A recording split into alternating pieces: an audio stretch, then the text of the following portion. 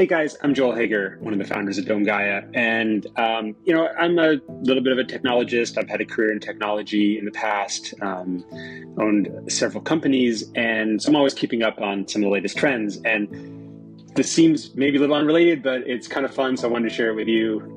Some of you may know, but there was just a chatbot GPT, which is a artificial intelligence chatbot that is available for beta and public use right now. And a lot of people are having fun with this on the internet, but I thought I would ask it some questions about Aircrete Domes today.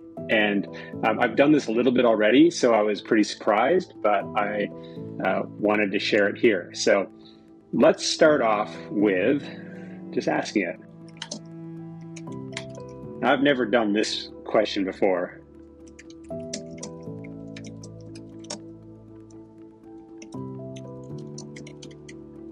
So there are many questions you could ask me about Aircrete Domes. Some examples of these questions you could ask include, what is an Aircrete Dome and how is it different from other types of dome structures? What are the benefits of using Aircrete for a dome structure? What are the steps involved in building an Aircrete Dome?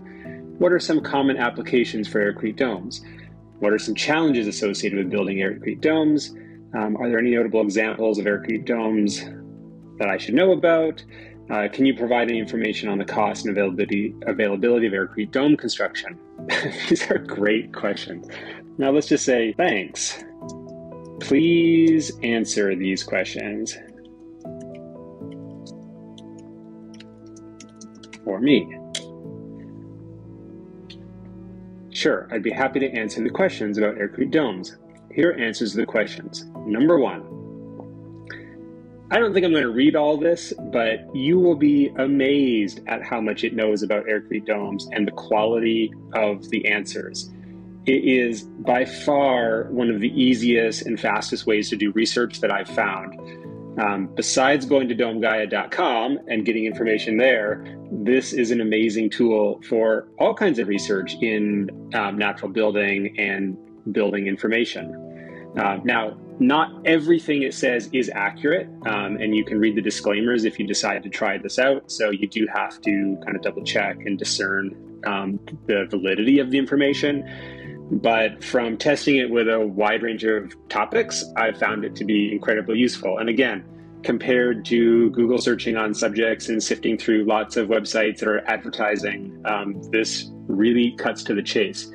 The other thing to note is that it's only trained on information up until I think about 2020 or maybe even 2019. So it is lacking current information on a lot of topics, or any topic since then that would be important. So, that's worth noting as well. So I'll take some time and read through this on my own and see what it says, but it looks like a lot of really interesting and good content. Now, a couple other ideas, I was researching things like, R value versus thermal mass, understanding, different types of construction techniques. So, like this was a good one.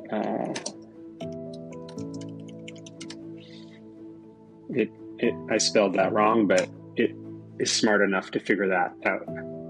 So dome buildings have several benefits compared to rectangular buildings. Some of the key benefits of dome buildings include structural efficiency. Dome buildings are inherently more structurally efficient than rectangular buildings.